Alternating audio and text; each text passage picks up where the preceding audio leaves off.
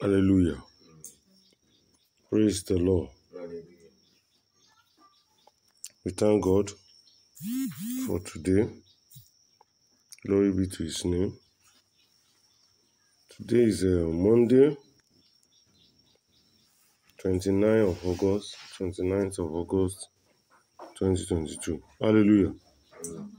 So the topic of our Open Heaven Daily Devotional is sealed. Sealed. ADD.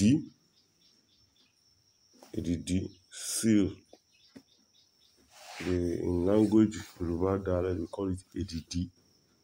The seal. Hallelujah. So the memory verse that was read to us from the open heaven that our Father Lord Pastor Adeboye wrote, the memory verse is Ephesians chapter 1 verse 13. Ephesians chapter 1 verse 13. It says, in whom ye are trusted, after that ye heard the word of truth, the gospel of your salvation, in whom also after that ye believed, ye were sealed with that Holy Spirit of promise. With that Holy Spirit of promise. Hallelujah. Ephesians chapter 1 verse 13. And the Bible passage was taken from Acts of Apostles chapter 19 verse 1 to 6. Acts of Apostles 19, 1 to 6. Praise God. So our Father in the Lord, Pastor Adeboye, is making us to know here that in the spirit realm, there is a place we call spirit realm. And there's another place we call physical realm.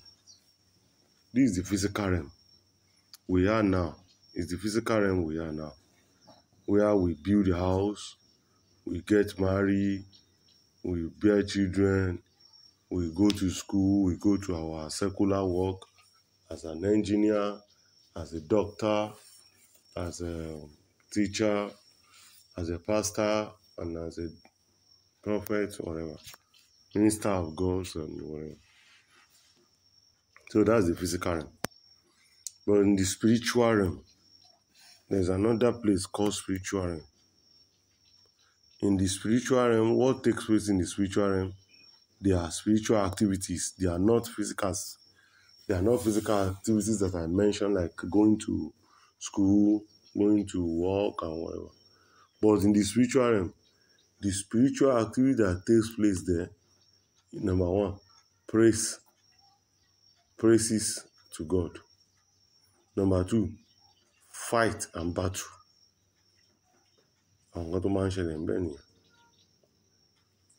Àwọn kan tó máa ń ṣẹlẹ̀ in the spiritual realm. So, Papa Adeboye is now making us to know that in the spiritual realm, everyone has a mark. In the spiritual realm, everybody has a mark. Because we have only two type of team in the spiritual realm. Only two. There's no kokometa. In the physical realm, we have many teams. Abi, you can belong to Chelsea if it is a football. Some can belong to Man City. Some can belong to Man U, Manchester. Man City, no what?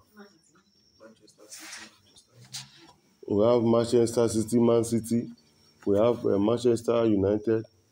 Then we have, that's in the football. Then apart from footballing, you can be a doctor. That's a category of people. You can be a lawyer. That's a team. You can be a pastor, and you can be a doctor, and so many things. So we have different team, different categories, different groups in the physical realm. But in the spiritual realm, we have only two groups, two teams. The team of the Lord and the team of Satan. Kò pé méjì. Party ò pé méjì ńbẹ. Unlike here, we have APC, we have PDP, we have NPP, we have SDP, we have a number of parties in Nigeria. There are more than 100 in Nigeria alone. Parties. Talk of Ghana, talk of America, and many talk of all other countries of the world. Different political parties, different type of religion. That's the physical realm. Physical realm láyé ti gbà wá láti máa ṣe rádaràda oríṣiríṣi yẹn. All those rubbish and nonsense. Freedom of everything is in the physical realm. In the spiritual realm, there's no freedom of everything like that. You are restricted to two groups, two parties, two teams. And what are the teams? The team of the Lord Jesus, the God Almighty, the light. Then the team of darkness, the devil, Satan, Lucifer. So that's the two teams that we have. And Baba Adeboye is making us to know that in this team of the spiritual realm, they have their own mark. Everybody has their own mark. The mark of the Lord Jesus is on everyone that gave their life to Jesus Christ. If you give your life to Jesus Christ today, or you have given your life to Jesus Christ before, then the mark of Jesus will come upon you. Piam.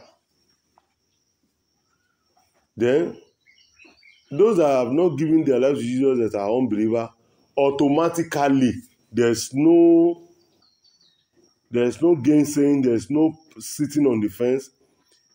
The moment you have not given your life to Jesus and the mark of Jesus is not on you, automatically the mark of Satan will be upon that person. Mark of Satan will be upon that person. Don't forget that we are saying that after the rapture, there will be Antichrist. And what will happen? Marking. There will be marking. They will say people that want Antichrist should take a mark of what? 666. They must take the mark of the Antichrist. Well, that's the mark of Satan. 666. So that you will know the marking. And those that says no, they don't want to take mark or that they belong to Jesus, they still believe in Jesus, despite the fact that they made a mistake, they couldn't rapture with Christ, but they still want to belong to Jesus at the end. So those people will not take the mark of Satan. But as men that have taken the mark of Satan, the 666, the Antichrist mark, they are destined to hell. No, nothing can change it again. Permanently, nothing can change it. So that is what is happening in heaven right now.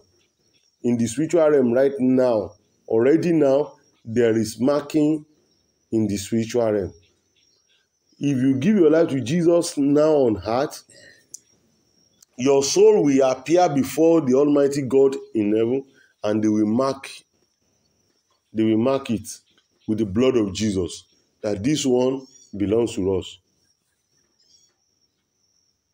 So the marking is already on ground. But people that have not given their life to Jesus, their soul are marked already with the mark of Lucifer. I think you know the logo of Lucifer. He has a logo. Lucifer has a logo. So you should be careful of that logo. So don't wear any clothes. Some people will just wear any clothes anyhow with that mark. They have problem. They will have problem. So Lucifer has a logo. Then apart from logo, he has BVN. Lucifer too has BVN. He has NIN. And their NIN and BVN is 666. 666 is their number. So be careful of that. Don't let anybody lure you into that. Be careful of that. So, but they have not revealed it now. But the word of God has revealed it unto us already from the Bible. People that are not born again, people that are not Christians, they will not know the secret. But we that are children of God, we have known the secret already. The word of God has revealed it. But they have not revealed it. But when the time comes, after the rapture, they will now reveal the whole truth, their true identity. They will reveal it. That everybody that wants to do it, they must take this mark. But we have known already now, by the Spirit of God and the word of God, there is marking already in heaven, in the spiritual realm. There is marking. On heart, it's only on heart that we don't see it physically. But it will come to reality physically after the rapture. Are you getting my point? But even now that there's no rapture, in the spiritual realm, it's taking place already. You see, there's nothing that will happen in the physical that will not first of all happen in the spiritual. Anything that will happen in the physical must first of all happen in the spiritual realm. So already marking is taking place now in the spiritual realm. If you give your life to Jesus on heart, in the spiritual realm, they will mark you with the blood of Jesus. And if you don't give your life to Jesus on heart, in the spiritual realm, you are having the mark of Satan. There's no gainsaying. Nobody can sit on the fence. Me, I don't give my life to Jesus, and I don't belong to the devil. Lie. There's nothing like that. The Bible says, for all have sinned and come short of the glory of God. Only gbogbo ayé ló ṣàtìṣe tó ní ti kùnà ògo rẹ̀. So kò sọ́nà kan tó rí dá sí. You have inherited the sin of Adam and Eve. Except you give your life to Jesus. Then the blood of Jesus is the only power that can wash away your sin and mark you with his blood. Praise God. So, Baba now explained to us that we have 3 types of marking and seal for the children of God. So we are less concerned about all those children of the devil or children of Satan now. We are talking about the children of God. Baba is talking about the children of God. And he said, number 1, we have three mark you must have to be bona fide children of God, to be a bona fide child of God, to be a bona fide, what did I say? To be a bona fide child of God, you need 3 marks that make up your seal. 3 marks makes up your seal. We have Trinity. The God the Father, the God the Son, and the God the Holy Spirit. Now, the same God the Father, Son, and the Holy Spirit, they have their own mark. They have their marks. And those 3 marks must be upon you. Then that makes up a complete seal of Trinity on you. The seal of Trinity will now be upon you. And number 1, the first one is the mark of the blood of Jesus. What do I call it? The mark of the blood of Jesus. The mark of the blood of Jesus will only come into being when you give your life to Jesus Christ. The Bible says in the book of Romans that for all have sinned and come short of the glory of God. Gbogbo ayé ló ṣáà ti ṣẹ̀ tí wọ́n sì kùnà ògo rẹ̀ níwèé Róòmù ló kọ. Gbogbo ayé, so kò sí anybody ní ayé yìí tí ò kì í ṣe ẹlẹ́ṣẹ̀ tó dẹ̀ ti kùnà ògo Ọlọ́run. Everybody on earth have sinned and they have come short of the glory of God. But the Bible says the gift of God is through redemption, through the blood of Jesus. So, through the blood of Jesus, the Lord redeemed us from sin. So, anybody that gives his life to Jesus, that says, Lord Jesus, I confess my sin unto you, I recognize you as my Lord and Savior, As from today, I give my life to you, and I take you as my Lord and Savior. Forgive me my sin. Write my name in the book of life. Wash away my sin. In Jesus' name I pray. If anybody say that prayer with all his heart and make that confession immediately, and he humble himself immediately, what will happen? The soul of that person will be presented to the blood of Jesus, and immediately Jesus will pour the blood upon him and wash him clean from all his sin and write his name in the book of life. That is a mark. The mark of the blood of Jesus will be upon that person. The devil don't touch that person. As from that moment, the devil don't touch that person. Because one more ó ti gba another jersey. He has taken another jersey. He belongs to another camp.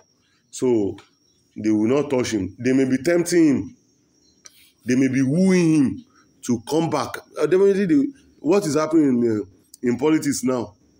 As at yesterday or thereabouts, I heard that Tinubu, the APC aspirant in Nigeria, presidential aspirant, Asiwaju Tinubu, held a meeting with Wike in London or thereabouts, in abroad. They held a meeting. What is this trying to do? And that's what they are doing now. They will be cross-carpeting. He wants Wike to come to... Wike belongs to PDP. And he wants Wike to come to APC. And that will be the base of the meeting. Kò sí ajá kí ni eré kí ni ajá ń bẹ́kùn ṣe. Kò sí eré kankan tájá máa ń bẹ́kùn ṣe ju wípé ó fẹ́ demand ẹ̀, he wants to divide the... So he wants Wike to come. He wants Wike to come to APC. And that's just it. And Wike said that he's consulting. He's consulting, that he has not given his consent. So when you give your life to Jesus and you belong to Jesus Christ, Satan will be tempting you. He will be wooing you. He will want you to come back. But he doesn't have authority to touch you again until if such a person is gullible and went back to Satan. But if you are not gullible, if you stay, the mark of the blood of Jesus that is upon you is enough to protect you. That's number one. Number two mark is the mark of baptism. Water baptism. Jesus Christ told us that go ye into the world and preach the gospel to every creature.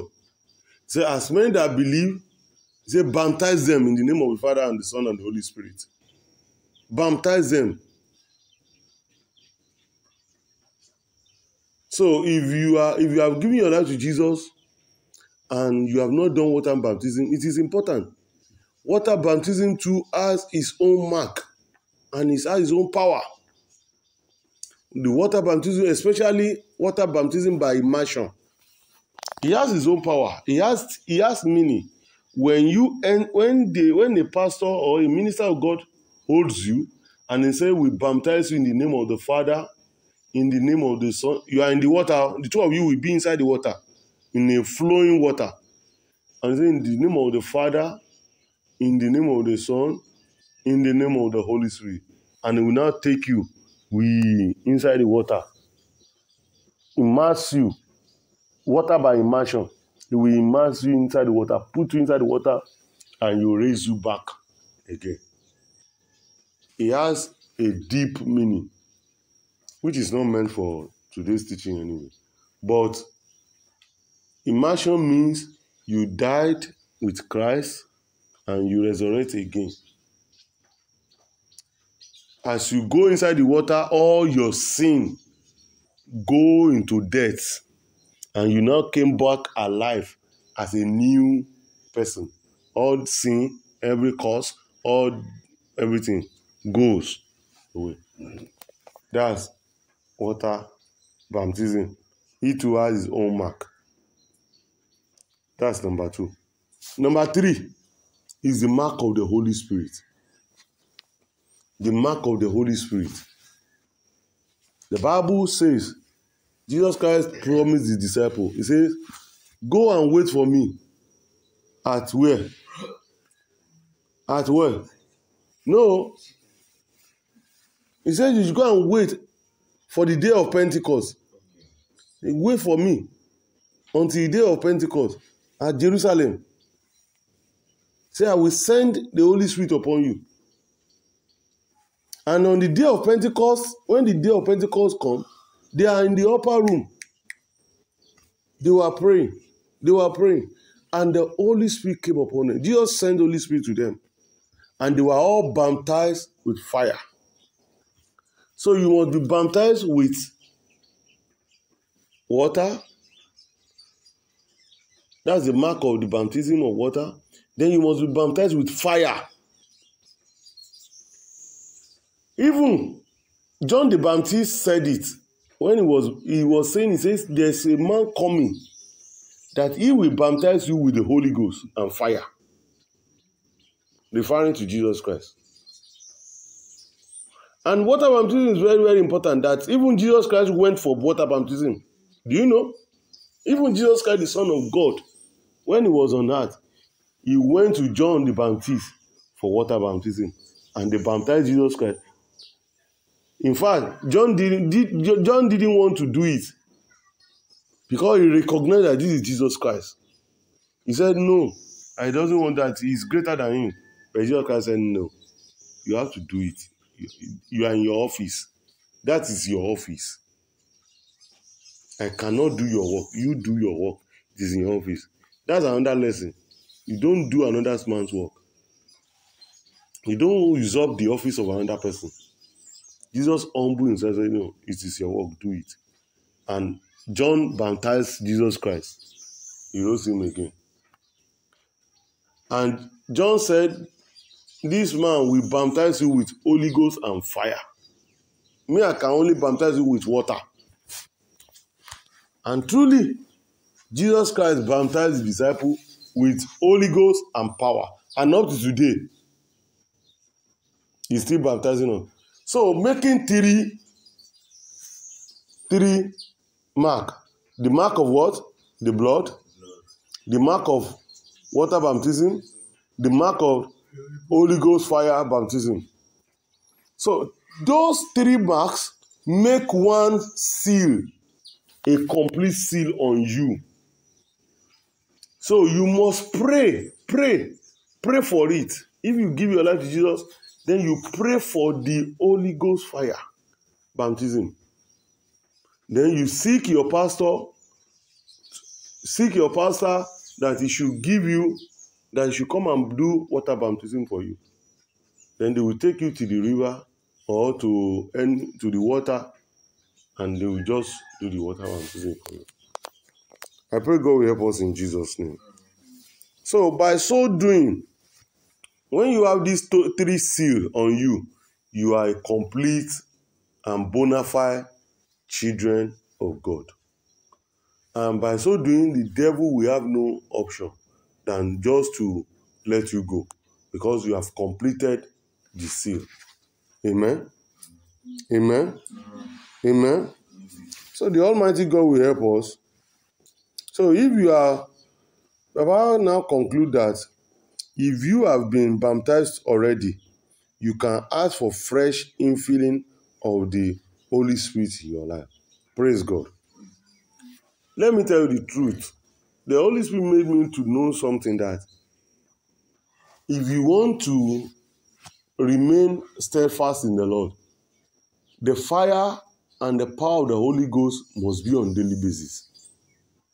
Every day when you wake up, you pray and pray that, Holy Spirit, I need your fresh anointing. You see, Holy Spirit is a fire. Holy Spirit is like fire. It comes in different form. It can come like a wind. In fact, on that day of Pentecost, it came like what? A rushing, mighty wind. Then, as a fire. After a rushing, mighty wind, that all of them, everything was blowing. Woo, woo, woo. Then he now come down like a fire again and divided himself upon them all like a tongue of fire. Iná yẹn wá sọ̀kalẹ̀ lé wọn lórí ní kọ̀ọ̀kan. Àbẹ́ẹ̀kọ́. So Holy Spirit is a fire and is a wind. Now, one of the characteristics of a fire is that fire needs fuel to burn.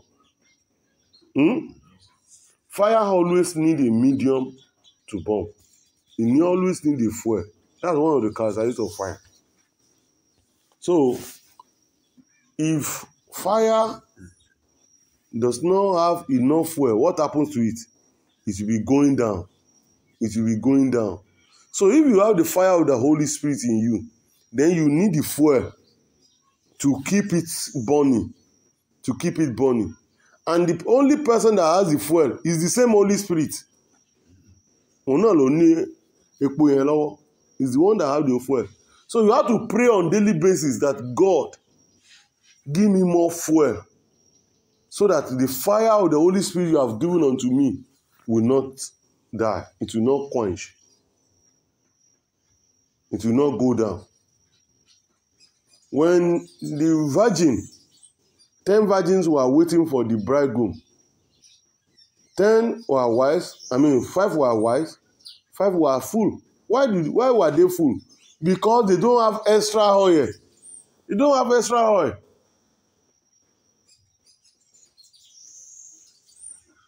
And normally the what's it called? The lamp they are holding, the fire will go down at a point. When the oil is going down, the fire will be going down.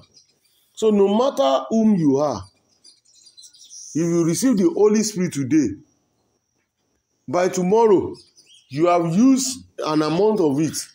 So it will be going down.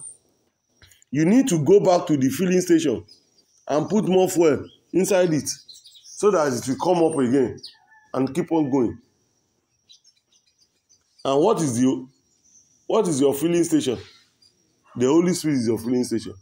When you pray, when you pray every day, prayer room is your filling station. Prayer is your filling station. And when you pray every day, Holy Ghost, Holy Ghost, Holy Ghost, fill me afresh. Fill me afresh. Give me more fuel. Give me more fire. And you will discover that it will give you more fuel. It will give you more fire for the day.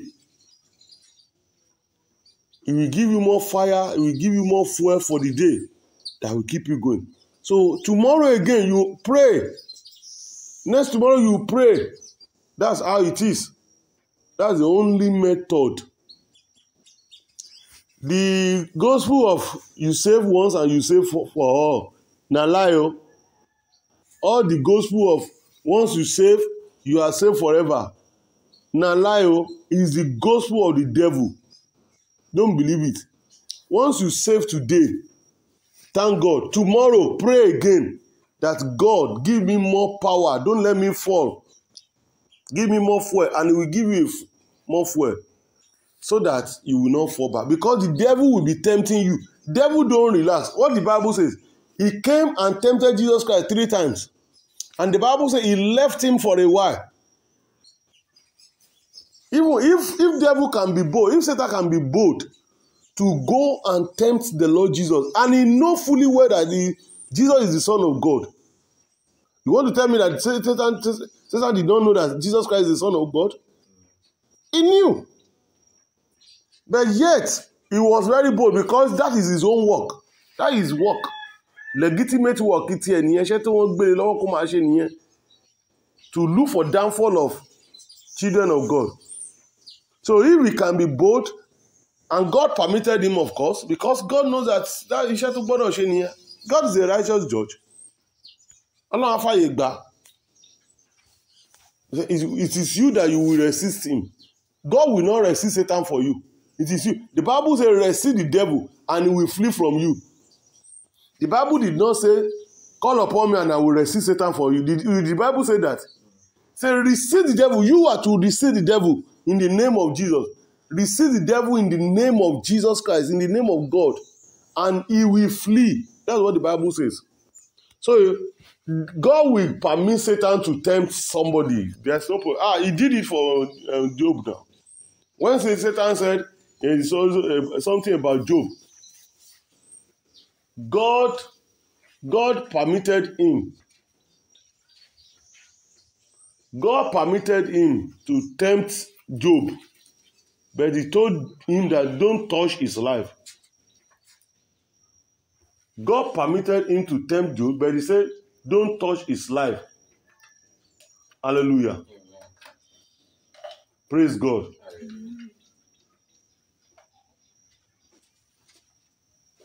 Praise God. So, even if Satan wanted to come and tempt you, he will take permission from God. And God will say you should go. There's no child of God that Satan will go and tempt that will not take permission from God. Satan is always at the presence of God to take permission. He will always take permission from God to go and tempt any of it. And God will always grant him permission. Go and tempt him so that we know that so that you will be sure that he's my son. Because God wants to be proud of you. He wants to be proud of you. And if you don't do examination, how will you pass? How will you get promotion? So temptation is an examination for you. So God will always permit Satan to go and tempt you. God don't tempt anyway, but he will permit the accuser of brethren, Satan, to go and tempt him. Let's see. And prove to yourself that this one is a true bona fide child of mine. And Satan too will go. So it is now left for you to pray for the fire of the Holy Spirit, the power of God to resist the devil. You are going to pray for the power and the fire to resist the devil. And you now resist the devil in the name of God. It's not that you will say that God will come and help you to resist the devil. God will not answer you. God will not answer you.